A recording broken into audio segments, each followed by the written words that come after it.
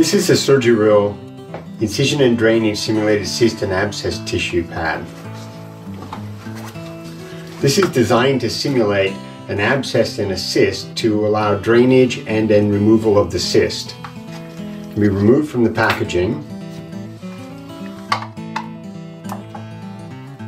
and then you can palpate. It's a good idea to continue to build skills, so you can palpate here, and this is the cystic side of the pad, and then the abscess pad, so you can feel a fluid abscess underneath.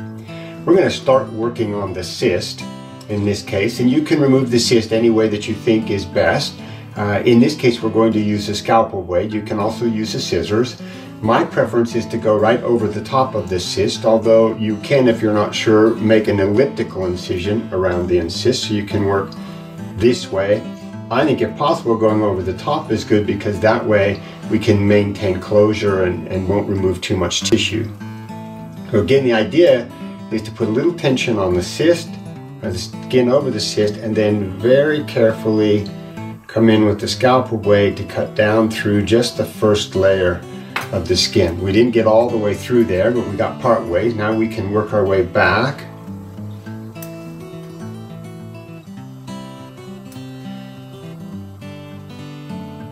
In a perfect world, it's nice to leave the cyst intact so that we don't end up spreading whatever fluid is in the cyst throughout the tissue. At this point, we can come in with scissors and work our way around, and it's also very helpful to get a pair of thumb forceps. So now that we've made the beginning of the incision, we can use thumb forceps to work our way around and use scissors to come underneath and separate the cyst, using a combination of sharp and blunt dissection.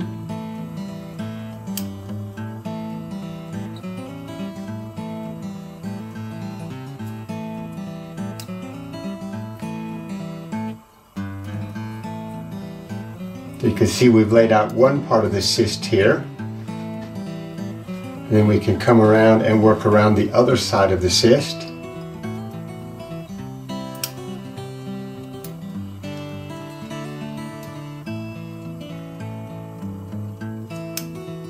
Our job is just very carefully work our way around the cyst. And now we've got cyst leakage. So not the worst thing in the world. It's going to happen in many cysts. At that point we can become a little bit more aggressive and work our way around.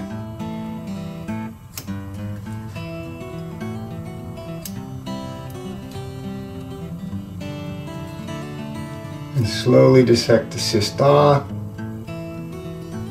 until we can remove the cyst and move on to the next procedure.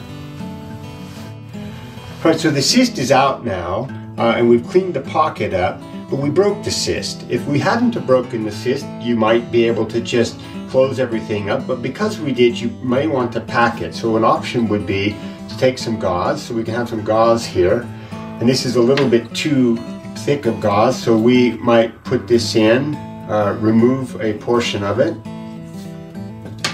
and then we can pack the cyst lining with the gauze in order to help continue to debride that cystic tissue, and we can put a stay suture over the top. So in this case we could put that gauze in. We could then put a stay suture over the top to hold it in place that we can come back and take out later, and when we remove the gauze in a couple of days. So if that were going to happen, we would take some suture, and we probably just need to put one suture in here, and we can lift up the skin because we don't want to include the gauze in our suture. So we can lift up the skin, making sure not to get any of the gauze in the suture bite.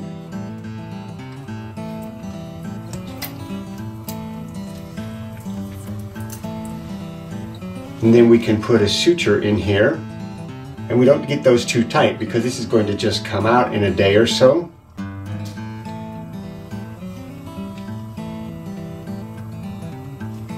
And we'll leave the ends long in order to come back and deal with that. So 4 throw square knot.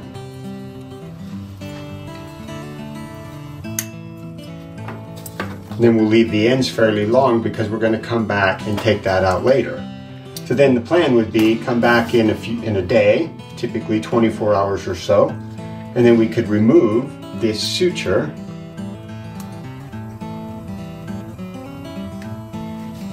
and then we can remove the packing. And at that point, if everything is fine and we've cleaned everything out and we're happy with the way the bed looks, we can go ahead and suture that. And if we're not happy, then we can go ahead and repack that with gauze and come back later in 24 hours and change that. But then, once we're happy that everything has been taken care of, we can come in and close the cyst up, just using a simple interrupted and or a simple continuous pattern. You can look for those on our suture pad videos. And then that allows us to heal up. If we have extra tissue that we aren't happy with and we don't want to leave that behind, we can trim that and close. So one option would be to practice now doing some reconstructive surgery with this pad and to look at it and say we've got this extra tissue here. So if I remove this extra bit in the middle of the cyst here,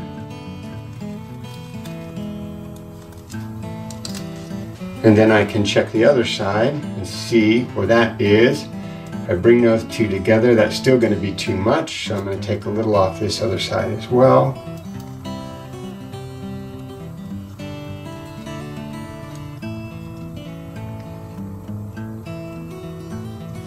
So I can remove some of that tissue, come back then and close that. We can practice some of our tension relieving techniques if we think that's going to be valuable in this case. So for instance, we could use a near, far, far, near in order to pull that together. Again, depending upon how much tension we think there is going to be.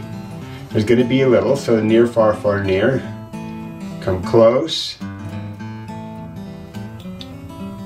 And then far.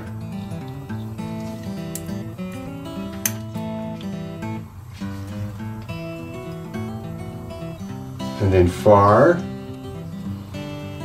and then near,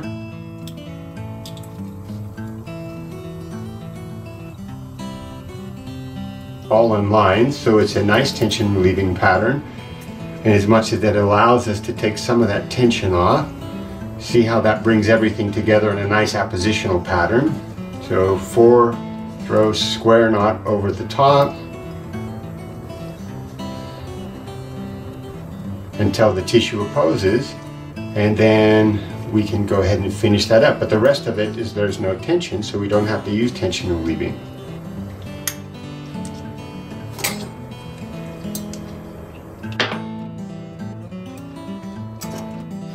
So you can see now that we've completely sutured the cyst. We started with a near, far, far, near suture pattern in the middle to take care of some of the tension from removing some of the tissue. I put a cruciate on this end. You can see that it ended up buckling a little, so may have not been a good choice of a suture pattern. And then they did 2 interrupteds on this other side.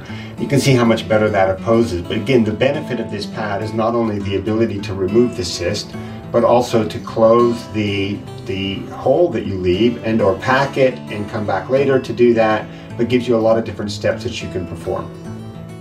The surgical incisional and drainage pad also has an abscess form. So you can see here that we've already performed the cystic removal. Now we're working on the abscess. And if you palpate the abscess, you can see that there's a lot of fluid or abscess material underneath that. So there are a number of ways to lance abscesses. One is to go straight down into it. So we're going to have done some local anesthetic around this. And then we can go straight down in. That may well be the easiest way to start with. The problem is that you sometimes can't control the point of your scalpel blade and you get into the deeper tissues. So I actually prefer to use the bevel of the blade. So put some tension on the tissue, use the bevel of the blade, work our way in. And again, we know this is an abscess, and so we're not worried about getting into it. That's our whole goal. And there you can see the abscess material coming out. So once we have done that, we can clean that, and then what we want to do is make sure that we make the abscess plenty big. So there's choices of either continuing on with the scalpel blade, but again the concern here is that we have to be careful of the deeper tissues. I think we're generally better off coming in with the scissors, putting one arm of the scissors into the abscess pocket and opening, and then we can go the other way, go the other direction and open that up, because the most important thing with an abscess is to make sure that we have opened things wide so that we can clean it out. So in this case you can appreciate there's all the abscess material within the abscess, and we're going to use then gauze and or lavage to clean that area out.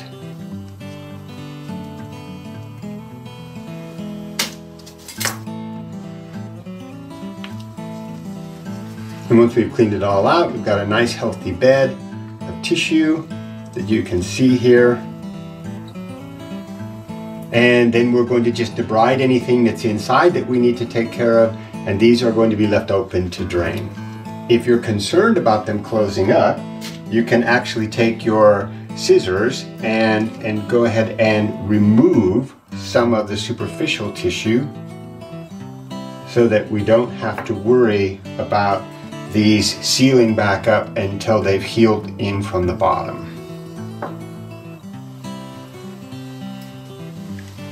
And there's the incisional and drainage material.